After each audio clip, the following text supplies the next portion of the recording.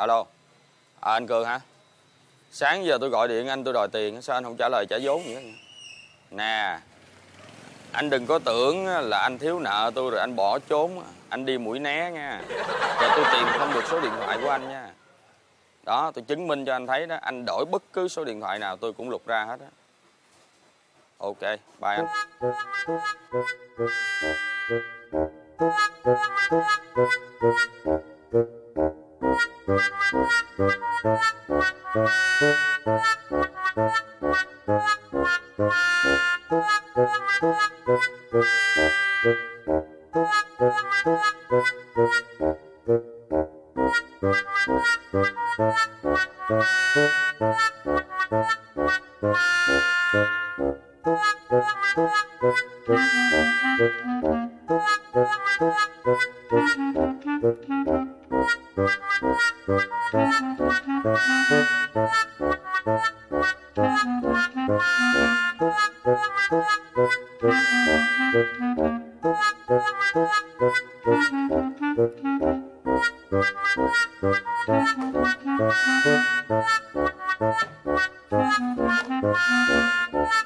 Kiếm gì?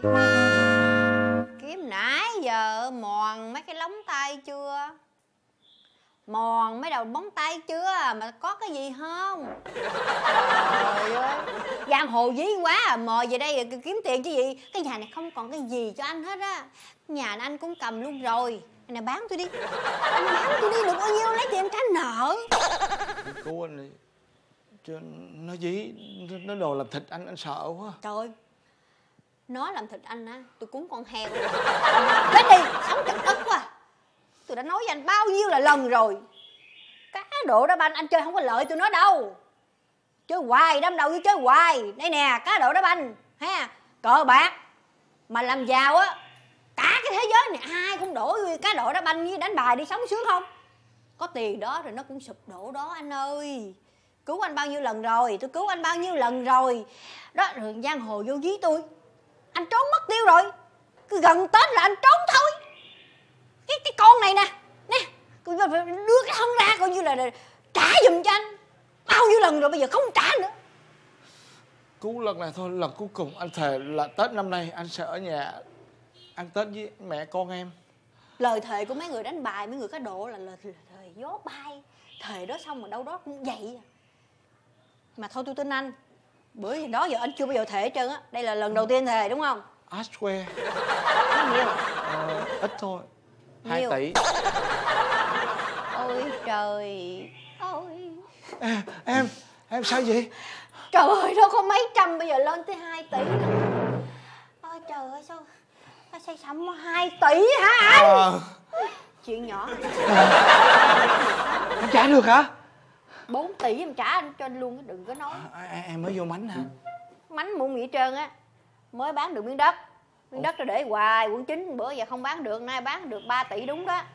Tôi sẽ đưa cho anh 2 tỷ anh trả. Mà bữa nay tự nhiên sao bữa nay em rộng lượng, em có lòng tốt với anh quá vậy? Thì nó cũng có cái giá của nó thôi. Là sao anh không hiểu? Đưa 2 tỷ, thấy không? Điều kiện ngược lại anh phải làm theo những gì của tôi. Ô, chuyện nhỏ, em muốn anh hành hạ làm gì, nhảy vô lửa anh cũng vô nữa. Mà làm cái gì cũng làm hết, điều kiện gì cũng làm. Nghe đợi chút nha. Tôi vô lấy cây dao á. Anh tự đâm vô tim mình, móc trái tim anh đưa cho tôi. Cái đó tự nhiên vì 2 tỷ mất hết mạng người á. Đó công lúc đó em ở tù rồi em ở tù, anh chết rồi em sống với ai? Không quá, bây giờ tôi mong ông chết đi cho rồi. Thôi giờ vậy, không nói nhiều nữa. Một lát bạn tôi tới đây, thấy không? Anh không được nói anh là chồng của tôi. Anh chỉ được quyền nói là anh là ở đợ.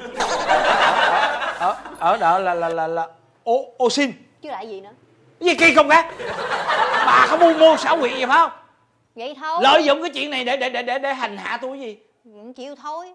Một là làm ô xin, nhận mình là ô xin thì có 2 tỷ.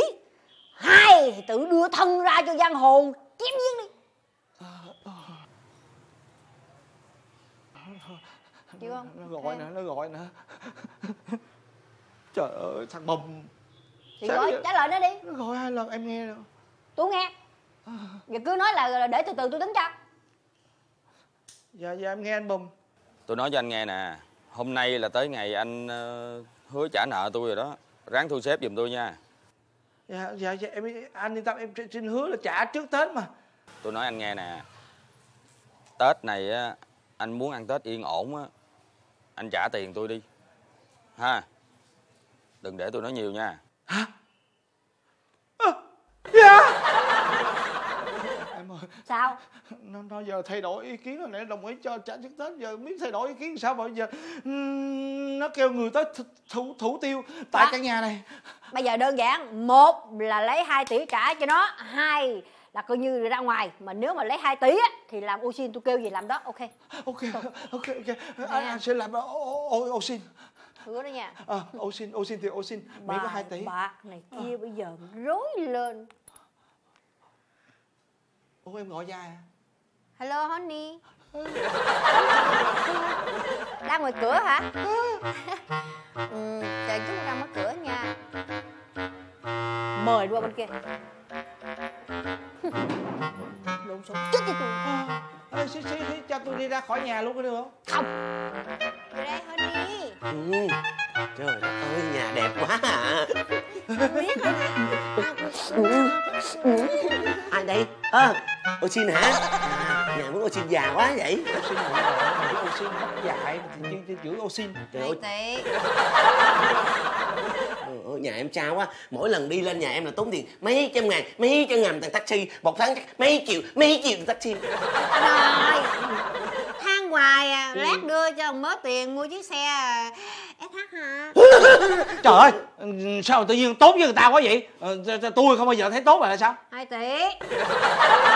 Con trai tao mới tốt, còn này ô xin mà tốt cái gì? Nhiều chuyện, có xin nhiều chuyện lắm. Bây giờ vậy, thấy tôi có khách không? Vô lấy nước được không? Khát nước. Xin lỗi, mày uống cái gì? Trời ơi, sao nói chuyện kỳ vậy? Cái gì? Đây bạn trai của tôi nha. Kêu mày là sao? Cứ ít ra cũng phải kêu bằng cậu. Cậu là cậu em đúng không? Đúng. Dạ thưa cậu. Cậu uống nước đá hay nước sôi? Nước đá mát với Cường. Mà nói mày phi công trẻ lấy mày bà già. Nói gì đó? Không. Bây giờ sao? Đẹp ấy, nói là xứng đôi vừa lứa. Giống hai mẹ con. Ô xin đi tướng ngộ ha.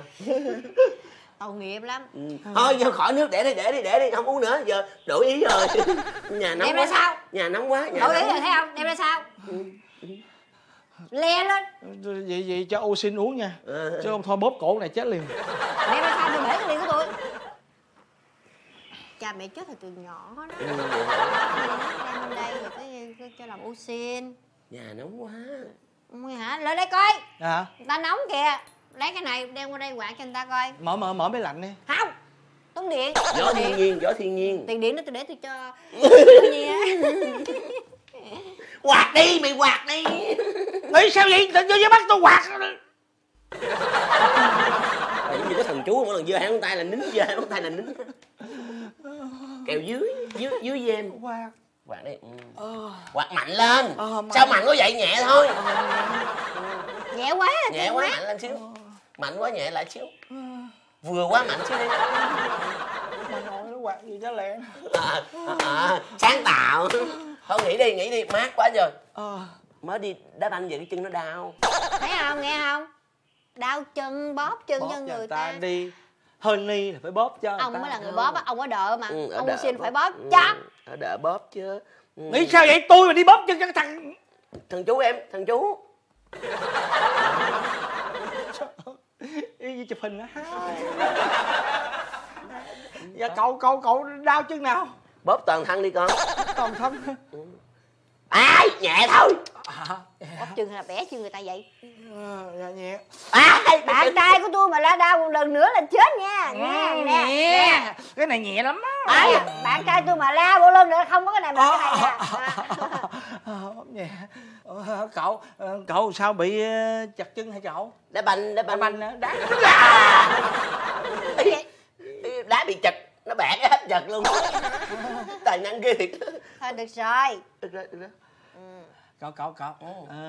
Cậu năm nay nhiêu tuổi cậu? 22 tuổi. 22 tuổi. Có nghĩa là cậu nhỏ hơn tôi 27 tuổi. Cậu nhỏ hơn vợ tôi 23 tuổi.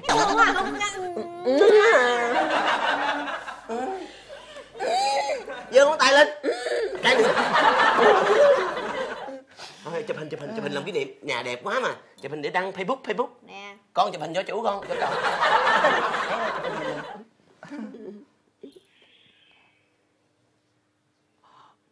Hở ra Không, nó hở cho đẹp. đừng ôm xấu lắm, để hai vậy đi, rồi hai bên hai cái gì là 4 tỷ được rồi. 4 tỷ chụp. Trời ơi, mở sao đây không biết mở luôn á. Rồi đó, được rồi đó. Vậy hả? Vậy hả? Rồi. Ủa sao thấy tôi trong này không vậy? Trời ơi, bắt lại trai cha. Chụp nha. Mệt lắm rồi nha. Gọi ba nha. 1, 2, 3. Rồi qua đây. Nhanh nhẹn lên, trời ơi. Thôi một bô được rồi. Không, phải ngồi lên đùi nữa mới. Một bô được. Trời ơi, ngồi lên đùi rồi. Đau cái chân phải không? Không sao, êm cái giò. Cái gì? Thần chú. Bây giờ sao? Bây giờ vậy hay là vậy? Bà nội mày, cái thằng phi công của ơi bà già. Mày gặp khủng bố con lát tao bóp cổ mày chết. Gặp ra cười lên là trời ơi, hai người ta cười Đây tao coi. Đây coi. Ông nội chụp như hai con khỉ. Ghét quá, tự sướng đi. Tự sướng nha. Chưa Thôi. cái đạn. Hùng rồi. Ồn quá, em chối tao chụp hình rồi. Bóp cổ mày đó. Ai lại.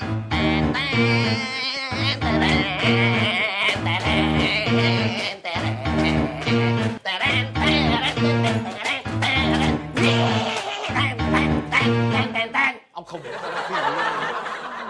Xiết vô nhà tôi vậy. Hả? Xiết cái gì? Chứ lại Giờ chết của các ngươi đã đến. Bỏ tay xuống. Nhúc nhích đi. Nhúc mạnh lên. Nhúc nhích như vậy ta mới biết các ngươi còn sống để mà ta sống.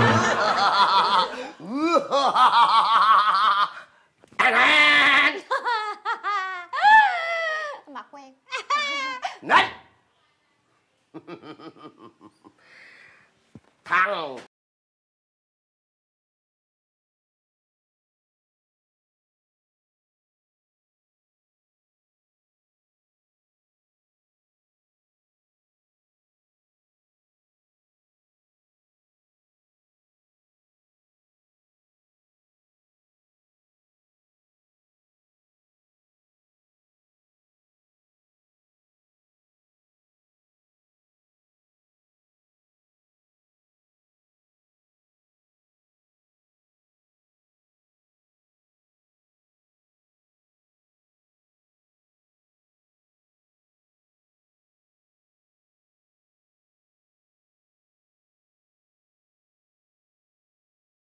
Anh biết kêu mà. tại sao đó ta? Nghe ta hỏi mà trả lời. Trong nhà này thằng nào là thằng chồng? Phi công trẻ lái máy bay bà già. Còn ngươi là cái gì? Con Già như trái cài mà con cái gì? Hả? Đây là thằng chồng, đây là ba chồng. con Thì thằng nào là thằng chồng? con Hả? Con cái gì? Hả? Con còn khóc tiếng trẻ đó. Này này! Thằng nào là thằng chồng? Hả? Để hỏi làm chi? Ôi làm gì? Ta được mướn tới đây để thủ tiêu thằng chồng. Đây mới là chồng. Đây là chồng hả? Chính xác đây là chồng. Đây là chồng, vậy sao nãy ngươi nói ngươi là chồng? Hả? Con đây là chồng, Đây là chồng, đây là con, đây là chồng, đây là vợ, đây là chồng. Ba chồng, hai vợ, một con. Trời ơi, rối quá rồi. Bây giờ ta hỏi, chồng ngươi đâu? Đây là chồng ngươi. Ngồi đây. Con. Đây là con ngươi. Vậy vợ ngươi đâu? Đây. Ta là vợ ngươi. Đấy. Ý cái này cái gì không? Cái này mà làm cái đùng một cái nè. Nè, từ bên này nó lũng qua bên kia mình nhìn thấy được ở trong đó. Hiểu chưa? Nhưng mà tự nhiên đây là chồng, đây là con, đây là vợ. mà tại sao thủ tiêu tôi vậy? Người thiếu nợ trần bum 2 tỷ, đúng không?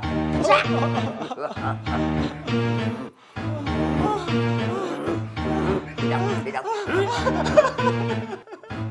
thiếu nợ người ta 2 tỷ, mượn tiền người ta đánh bài, mượn tiền người ta cá độ đá banh, xong rồi người đổi số điện thoại, người đi trốn 3 tháng không về nhà. Đi đâu? Đi Mũi Né. Không, đi Bạc Liêu. À, ngươi đi Bạc Liêu, còn ngươi đi Mũi Né. Bây giờ ta sẽ kêu chủ nợ của các ngươi vào đây. Chủ nợ, vào đi. Cái mặt ghê chưa? Cái mặt chí phèo chưa? Bầm ơi, cứu em anh Bầm ơi, trời, nợ có 2 tỷ mà anh làm gì? Nó đó, giết nó đi. Ngồi xuống đây, ngươi ngồi xuống đây. Sao? Cứu em không cứu. Em nói em hứa có tiền là có tất cả, em hứa cho anh 2 tỷ là trả nợ. Lời hứa gió bay, bây giờ bên đây mới là có tiền, có súng mà là có tất cả rồi. Nói gì? Im. Ngươi mà chỉ cần lên tiếng một cái, ta bóp cò. Dạ, hiểu. Đùng. Có một đường thẳng xuyên từ óc ngươi xuống cổ họng ngươi, và đây sẽ có một cái vòi nước. Ta lấy cái xô, ta hứng nước, ta làm tiết canh. Anh ơi, im. anh đừng có nói nữa, diễn tả ghê quá. Giỡn mặt với ta kia im mà. Đừng có ra nhột. Súng nó vô tình lắm anh ơi. Không chừng nó lấy con là em đi. Đôi tay này, 10 ngón tay này, cầm tiền người ta đi đánh đề, đi cá độ đá banh, đi đánh bài. Bây giờ ta sẽ xử người trần bùm, mượn cây kềm, giật 10 móng tay của nó ra. Không, như vậy thì nhẹ lắm, cắt luôn. Còn 2 cái cù lẳng đó luôn nè. Em ơi, em là tưởng tượng đi, người có 2 bàn tay để ăn cơm thôi, chặt còn 2 cái cù lẳng, làm sao ăn cơm? Mỗi lần ngươi ăn cơm là rớt vào cơm, không có ngón để cầm đũa. Không được chặt đôi tay của ổng. Đúng rồi. Chặt đi. Bởi vì ông này ông quen thói cờ bạc. Đúng rồi. Chặt đôi tay, ổng còn 2 cái cù lẳng, ổng cũng quấy xí ngầu được. Đúng rồi. Con cứu cha, con cứu cha hả? Ngươi tưởng là còn 2 cái cù lẳng quấy xí ngầu được hả? Vậy thì ta chặt luôn 2 cánh tay, chặt lên tới nách. Lúc đó ngươi ngứa, ngươi làm sao? Ngứa không biết làm sao. Ôi ngứa quá, không có nách. Ồ thú vị quá. Đừng có chặt cánh tay, mỗi lần ngứa mất con em làm gì người ta tưởng em nhảy đầm. Ngồi xuống. Im lặng. Ta nghĩ kỹ rồi. Cái thằng Ghiền này có chặt tay nó thì nó còn cặp giò, nó cũng sẽ đi tới mấy cái chỗ đánh bài thôi. Phải chặt luôn cặp giò. Mà không, nó không có tay, không có chân, nó cũng sẽ lết tới chỗ đó để nó nhìn. Chính vì vậy ta sẽ móc cặp mắt nó ra. Ta không móc hẳn, ta móc, ta chừa 2 sợi dây để mỗi lần nó đi nó toàn ten, nó hay. Tưởng là động đất. Quá hay, móc đi. Thằng bá. Em có làm gì đâu chị. Chị ơi, đừng có chĩa 3 cái này vô người em. Không, em sợ kêu lắm. Dạ từ từ để em móc. Trời ơi, sao vũ khí bị cướp hồi nào không hay vậy trời. Không móc bắn vô nách. Chị bắn vô nách, nó có cái dòi nước từ trong nách nó dòi ra nè, em sợ lắm. Cầm móc mắt đó. Dạ cảm ơn chị. Thằng kia móc mắt đó, nhưng mà thôi, trước khi ta thủ tiêu ngươi, ta sẽ đè ngươi ra nặng mụn. Cái đó thì được á, cái này được á. Nặng đi. Bụng nó rất là nặng, mặt láng cón rồi thấy không? Thì ra bấy lâu nay ngươi lấy tiền của người ta đi thẩm mỹ, cà da mặt. Im. Bây giờ làm sao? Bây giờ xử nó như thế nào đây? Bây giờ cái sổ hồng nó cầm tôi rồi đó. Bây giờ muốn không giết nữa, nó đuổi vợ con, vợ chồng nó ra khỏi nhà đi. Vậy sao? Bây giờ là giao lại cho tôi phải không? Đúng rồi. Anh Bầm ơi, em dắt lại anh cứu em đi anh Bầm ơi. Tại vì sao biết không? Tại vì em nợ anh xử em sao cũng được, còn đừng đưa cho ông này. Trời ơi, nhìn ông ghê quá, ông xử em chắc em chết quá, ông biến thái quá. Bây giờ ông mày á năn nỉ ổng. Mày review qua đây, mày review qua, mày sit down beli ở cái kia. Sit down beli kia. Mày nói sao? Mày nói ta ghê hả? Mày nhìn lại đi. Lịch mà chơi lương hả? Hai đứa mình không có đứa nào mà không ghê đó. Ở trong cái cuộc đời ghê bằng nhau. Bằng nhau. Được. Để mặt chủ nợ của ngươi, ta sẽ cho ngươi con đường sống. Dạ cảm ơn anh. Bây giờ giấy tờ nhà đã thuộc về ta. Ngươi không có quyền gì trong căn nhà này nữa hết. Trần bum ban cho vợ chồng nó dụng cụ để nó hành nghề đi bé. Ủa chồng làm tự chồng chịu đi, mắc gì cái túi chứ người không có nghe nói là đồng vợ đồng chồng là tát biển đông hả? Cũng cạn đó hả? Của chồng là công, vợ chồng làm là vợ chịu, thấy không? Chứ bây giờ bắt ai chịu? Không lẽ bắt ta vô đây ta chịu? Cái thằng này nó dễ thạo lắm, không có biết thương vợ thương con nè. Đó, bây giờ mày thấy cái hậu quả chưa? Đó, bây giờ cầm đưa đây đây nè, đó cầm. Còn thằng này đây là đã cổ bổng. Hành nghề đi con. Đó, tập lết đi. Ra đây. Làm sao? Đi ra đây. Quá mà cũng hết nữa. Đi ra tập lết. Anh ấy cho em lết, đừng cho em hát nha.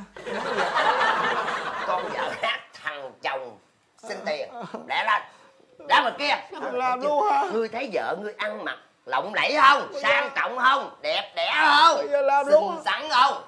Nhưng kể từ giờ phút này nó không còn lộng lẫy nữa, nó sẽ là cái nùi vẽ lết ngoài đường. Nó ăn xin cho ngươi vừa lòng, hiểu cho. Ở đây. Đi ra lết cho vừa lòng không? Đi ra khỏi nhà ta. Hai vợ hai con không à? Mà cô bác ơi, giúp đỡ vợ chồng con về đồng sống qua ngày. Con nó có lết không vậy chú ăn cướp? Không, cô có lết tôi hát phụ. Đúng rồi, đi đi. Bùi nào hoa kiếp thanh tu. Đi. Hát bài đó. Hát bài gì giờ? Hát bài gì giờ? Thoải mái quá, mệt quá mà. Ơi Bà cô. Cái gì vậy? Cái gì vậy? Bà cô bác giùm. Trời ơi. Trời ơi. Trời ơi. Bà cô. Mày làm lố quá.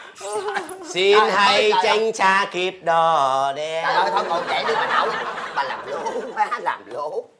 Thằng kia mày thấy con vợ mày thấy tội nghiệp không? Ngồi lên đây. Mày thấy con vợ mày nói tội nghiệp không? Trời ơi. Một cục vàng khè nó lết từ ngoài nó lết vô. Mày thấy nó tội nghiệp không? Dạ tội nghiệp. Dạ tha cho em đi. Có cách gì mà nó tốt nhất em biết là tất cả lỗi tại em. Em thề từ đây về sau em không dám đụng tới cá độ đó, banh số đề cờ bạc đó. Em sẽ tu chí làm ăn đàng hoàng. Mày thề thiệt không? Dạ thiệt. Mày chắc chắn là mày ăn năn không? Dạ chắc chắn. Thề nhiều lần lắm rồi. Trong ánh mắt của nó lần này ta thấy nó ăn năn thiệt. Ngươi nhìn đi, vợ ngươi nè, nó còn trẻ quá mà. Dạ. Nó xinh xắn quá mà. Ngươi thấy nó lết chút xíu ta chịu không nổi rồi. Mỗi ngày nó lết kiểu này thì mày nghĩ đi, nó sẽ tàn tạ như thế nào? Dạ hiểu. Được, cho ngươi một cơ hội. Dạ cảm ơn. Ngươi phải làm ăn tu tỉnh lại cho đàng hoàng. Dạ. Để trả nợ dần cho người ta. Dạ con thề sẽ làm ăn tu tỉnh đàng hoàng. Cầm súng lên. Súng cái gì? Súng giả bà nội. Tao tao mệt. Vợ chồng mày từ hồi nãy tới giờ. Mày đó, mày hứa lần này thôi đó nghe. Nha chưa? Mệt quá mà. Dây nhợi rồi. Hồi nãy đi bà hàng xóm mày nói ê bà điên. Trời ơi là trời. Ở đâu ra vậy này, đâu ra cậu? Mướn. Nó nói vậy là sao? Vậy là sao gì? Hả? Là Tao á. mấy người đóng kịch đó hả? Đóng kịch cái gì? Tao đã trả nợ giùm cho mày ha.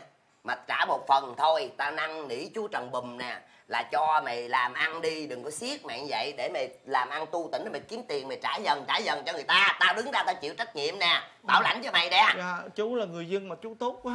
Dân đại hội nè. Trời đất ơi, tao là Nguyễn Văn Tư. Nguyễn Tư.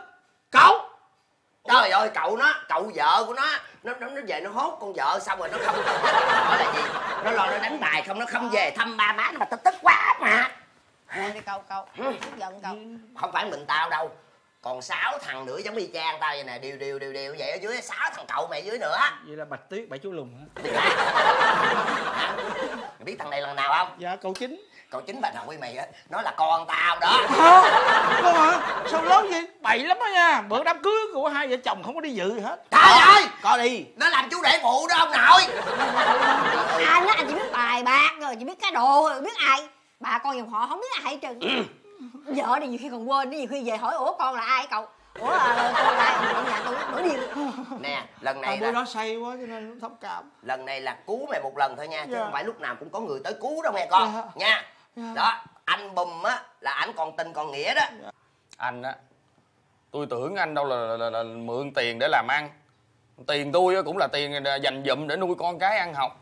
Anh đi cầm giấy tờ nhà cho tôi xong rồi anh đi cờ bạc vậy đó. Anh coi nè, vợ con anh mà nếu mà tôi mà siết nhà anh á là vợ con anh khổ cực đi ra ngoài đường đi ăn xin, anh thấy không? Dạ em hiểu. Cũng hên á là anh có một cái ông cậu vợ rất là tốt. Dạ cậu tốt lắm. Ông đưa cho tôi 1 tỷ trước rồi. Dạ.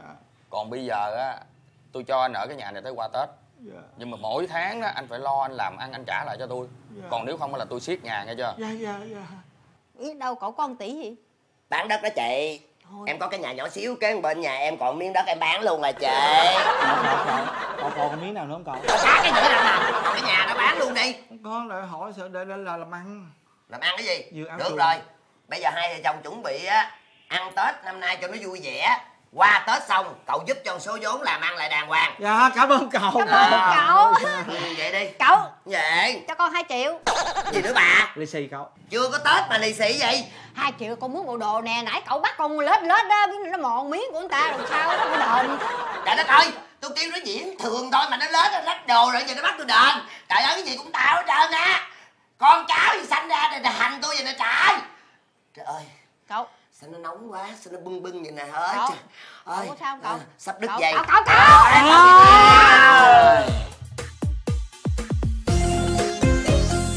Nhân xuân về, trân trọng chúc quý vị khán giả cùng với gia đình lúc nào cũng hạnh phúc, vui vẻ và phát tài. Chào quý vị khán giả. Năm hết Tết đến nữa rồi. Năm ngọ các Phượng chúc quý vị là dồi dào sức khỏe. Có sức khỏe thì chúng ta muốn gì cũng được hết. Chúc cho các cụ già sống lâu với con cháu. Chúc tất cả các thương gia làm ăn năm rồi. Và chúc tất cả quý vị là luôn luôn có nụ cười nở trên môi nhé. Dương Giang xin kính chào quý vị. Nhân dịp năm mới, Dương Giang chúc quý vị sức khỏe dồi dào, tràn đầy may mắn. Chúc cho quý vị cũng như gia đình quý vị, những người thân trong gia đình quý vị và bạn bè quý vị, tất cả mọi người đều có một cuộc sống ấm no hạnh phúc, tiền tài đầy đủ và tràn đầy sức khỏe. Đi giận dữ nè. Đi. Giận dữ hơn khiến răng. Làm thử cho thầy coi Dũng. 2 khoan. Lúc mà vui đi nha, vui. 2, 3 diễn.